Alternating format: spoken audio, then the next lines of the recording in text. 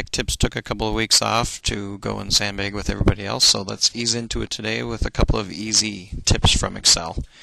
If you have some data and you've got some extra spaces, maybe before, middle, randomly about the place, even afterwards, the trim function can get rid of those extra spaces for you. It doesn't matter how many, you don't have to count them, it'll just take care of it. So I'm going to use the trim function, and I'm going to select column A here and enter, and it gets rid of, if it's leading, it gets rid of the space. If it's in the middle, it gets rid of all the spaces and leaves one. So now I'm going to copy down, and that's this little square here, by the way. If you have never done a copy down, just double click and it copies down the formula from that first column down to the rest.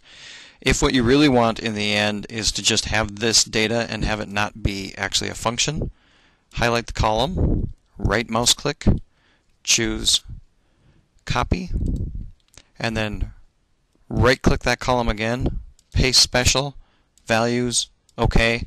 Now it's not a formula anymore, now it's actually just the data, so you could get rid of this column.